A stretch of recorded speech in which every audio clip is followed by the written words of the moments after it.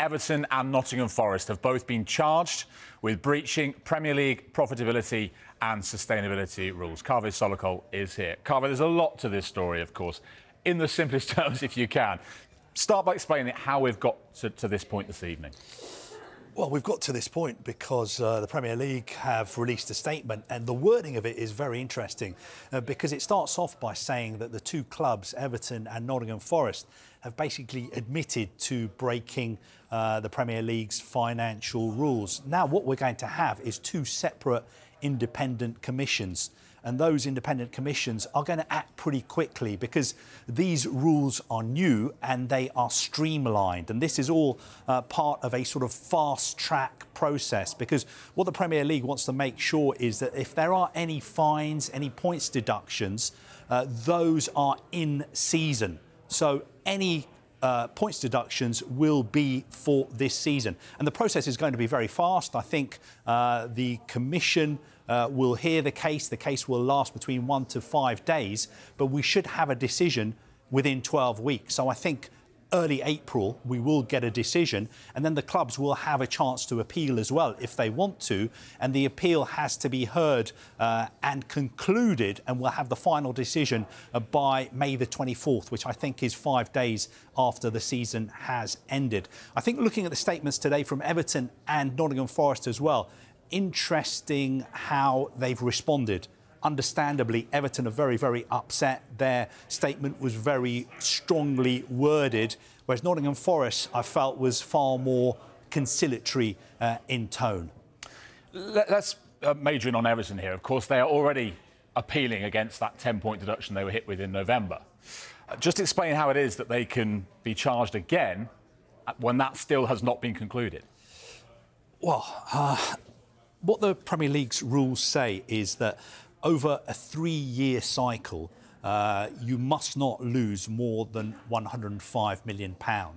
Now, in November, Everton were obviously deducted 10 points for losing more than the permitted £105 million over a 3-year cycle.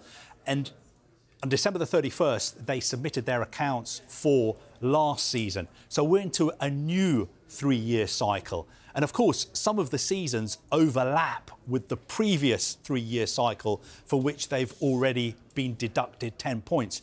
And you're completely right. You know, it is curious. You could look at it as being punished twice for the same offence. But I think what the Premier League would say is, look at our rules, look at our the wording of the rules in our handbook, and it makes it clear that you have to be compliant with the rules over a 3-year cycle. And it looks like Everton haven't been compliant with the rules over 2 3-year cycles. And of course, unfortunately, some of those seasons within that cycle overlap.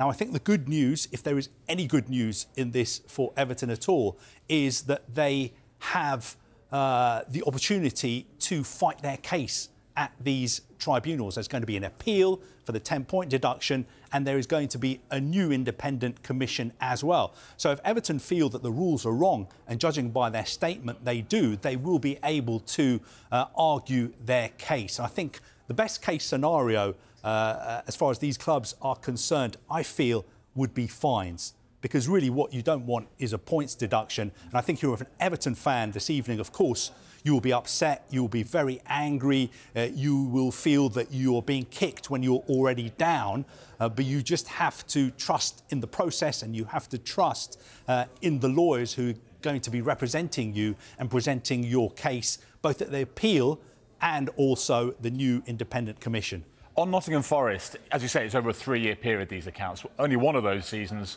were their Premier League club. How does that impact on the situation for them? Well, I think, as far as they're concerned, their permitted losses were lower than £105 million over the 3-year cycle because, as you say, they were in the EFL for part of that cycle. Again, Nottingham Forest fans will be saying this evening, look, have we done that much wrong? Are we really gaining an unfair advantage over other teams in the Premier League? Because basically what happened is that we were promoted through the playoffs. and we spent a lot of money in the transfer market because we wanted to make sure that now that we're in the Premier League, we stay in the Premier League. So yes, they have spent a lot of money on transfers. I think something like 250 million pounds. They haven't made very much money from selling any players. They haven't recouped that much money. They did sell Brennan Johnson, but that was after this accounting period closed. So I think they will have some very strong arguments to make in front of the Commission as well. And I think they will be hoping that if they are found guilty, they will be hit with a fine and not a points deduction. And just finally for now, there'll be people watching, and I know this regards accounts that went in on December the 31st, and yet just over 2 weeks later here, we have Premier League charges levelled against these two clubs. And yet people will ask, Manchester City's case has been well known for many, many months, years, and Chelsea, we know and have known for a while, are being investigated, but there's no further news on those two teams yet. Just explain why that is. Well, because they're totally different cases. I think as far as Manchester City's case is concerned, they deny any wrongdoing whatsoever. They were hit with 115 charges. They are going to defend themselves against those charges. There is no evidence out in the public domain that Manchester City would say this proves that we are guilty. Far from it. They say we have done nothing wrong. But it is a hugely complex case. And I know maybe it feels like there's not a lot going on as far as that case is concerned, but there is a lot going on behind closed doors. But the charges go back all the way to 2009. So I think it's unfair to compare Manchester City's case to Everton and Nottingham Forest today. I think you mentioned Chelsea as well. A lot of people have talked about the fact that Chelsea have spent so much money, I think almost €1 billion on players over 3 transfer windows, that sometimes people forget that Chelsea have also recouped a lot of money from selling players. I think they've raised something like £500 million from selling players as well. But the bottom line is all these clubs had to submit their accounts to the Premier League for this new cycle, and they were all fine. They all passed, apart from, on the face of it, Everton and Nottingham Forest. And just finally on this, and this is asking for your best guess, I suppose, when we talk about potential punishments. These are only charges at the moment. But given that Everton were given a 10-point deduction for their initial charge, you mentioned fines. How much of a bearing will that particular sanction have on these charges? I don't think the commission that will hear these new charges will be a new commission. It won't be the same 3 people who heard the previous case. I still think, for what it's worth, my personal opinion, I still think there's a good chance that Everton may be successful in some part in their appeal, and that 10-point deduction may be changed. And I also still think there's a good chance that Everton may be able to present such a strong case in this new commission that they won't face a points deduction.